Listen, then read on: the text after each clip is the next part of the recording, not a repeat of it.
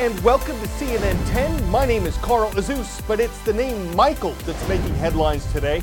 It's a storm that formed in the Caribbean Sea on Sunday, lashed western Cuba as a Category 1 hurricane on Monday, and is expected to hit the U.S. Gulf Coast on Wednesday.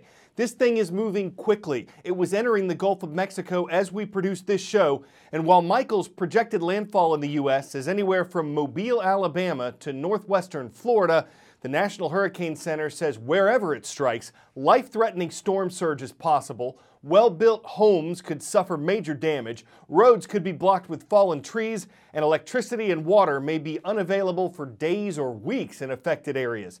States of emergency have been declared in Alabama and for dozens of Florida's counties. That makes it easier and faster to get help to people who need it. Florida's governor activated 500 National Guard troops to help with recovery. Mandatory evacuations have been ordered for some coastal areas, and college campuses have been closed from Tuesday through Friday. If this storm strengthens as it's expected to, and if it charges northeast across northern Florida and southern Georgia, forecasters say it could cause additional problems for the parts of North and South Carolina that are trying to recover from Hurricane Florence. People working to clean up after that storm's flooding last month could see more rain. For now, though, one of the biggest questions surrounding Hurricane Michael is how powerful it's going to get.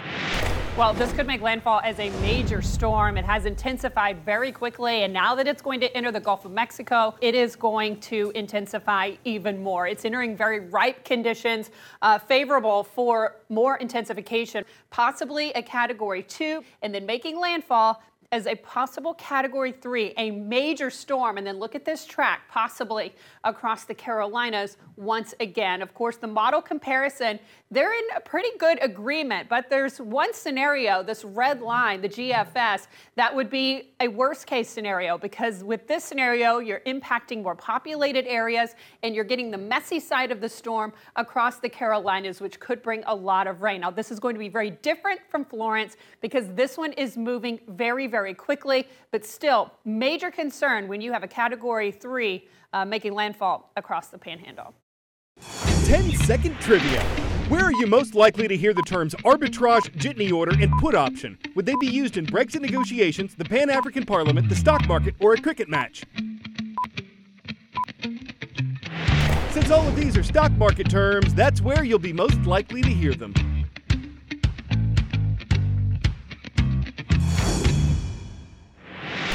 Bulls and bears are also stock market symbols. Bull markets occur when investors are optimistic, buying increases and stock prices rise.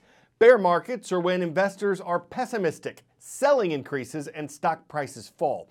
According to Investopedia, it's believed that bull and bear markets got their names from the way these animals attack.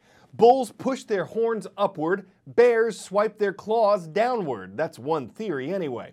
One thing we know for sure is that the U.S. stock market has been incredibly bullish. Investors don't know when this will end, but some are putting their guard up in case a bear shows up. Think of the stock market as a thermometer for the economy, but it's really a measure of how well companies are doing. And at the moment, they're killing it. Earnings in the first half of the year grew at the strongest pace in almost a decade.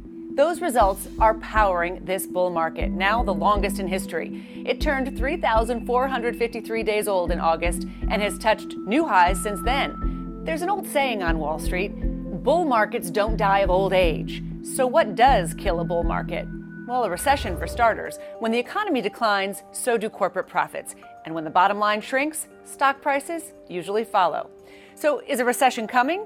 Well, the last one was in 2008, and some economists think America is overdue for another one. That's why economists are watching something called the yield curve so closely. It's the spread between short and long-term Treasury rates, and it's flattening. If the yield curve inverts, that means short-term rates are higher than long-term rates, that's a warning sign. History tells us once the yield curve inverts, a U.S. recession is likely. Which brings me to another bull market killer, misplaying interest rates. The Federal Reserve has been raising rates since late 2015. Some economists fear if the Fed gets too aggressive, that could kill the bull. Then there's the black swan. It's the event you can't plan for, the shock that sends stocks plummeting, like a terror attack or the collapse of Lehman Brothers, an unpredictable crisis that can deliver a lethal blow to the bull. You know what else they say on Wall Street? That bull markets end with a whimper or a bang. We just don't know which one yet. As a child in China in the 1960s, Betty Quan Chin says her family was persecuted because her parents had religion and education. As an adult in Northwest California today, the Betty Quan Chin Homeless Foundation operates on faith, hope, love, and charity to help hundreds of people who endure some of the hardships Chin faced. She's a CNN hero. In China, my family is a target for the government. I separated my family and I live on the street by myself. I have wear a sign on my neck saying I'm a child of the devil. This all happened at a young age. I had nothing to eat. Inside my heart, I don't want anybody to suffer what I suffer. I don't sleep a lot. I get up at 2:07, not 2:08, not 2:06.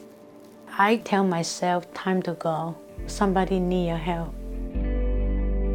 Homelessness is serious everywhere, but in Humboldt County, it's a more problem.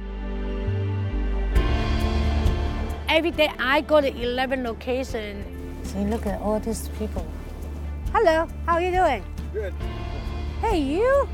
And then feed them. Thank you. And then ask them what they need, how I can help them. I haven't seen you for a while. So what are you doing now? No money, no job. They can come to us. We support them, change their life. You're good, okay? Tuesday, come to see me. This is a family shelter. They can stay here from 6 months to 9 months. Food for free, live here for free. In that time, they had saving to rent a house or rent an apartment. Kid is my priority. When you want to end homelessness, I had this from a kid. How's your school, by the way? Good. Every day after 3 o'clock, we had kids come to us. So we had finished the homework and play the game, learn the manner. We call this Betty's Village. The village is built by shipping container. Each one is 10 by 10. Very basic, emergency shelter. I provide breakfast, lunch, and dinner for them. I have mobile medical come in. Being on the streets, you can't get a job if you don't have a ID or a social security card, so she helps you get a new one. Since I came here, I got a job and everything changed from there. She really believes in every person, like you truly see it. People just caught on. Her lovability, her friendship, she stuck to her word, and she's still here and still doing her job. She actually is able to provide more service than we are as the county. Betty fills the gap. Some people, they don't like me because they just think I created a homeless issue. They yell at me, scream at me, they spat at me. They just say, go back to where you come from. You take your boat back. Sometimes I just go to the beach and sit down there. I had to unload my emotion. We do have an opening for you. Oh, really? So you can move in today. Americans are very kind to me, very kind. When I come to this country, I had $20. Every penny I make, I donate to this charity. Everything going back to help the people. I have more than what I need.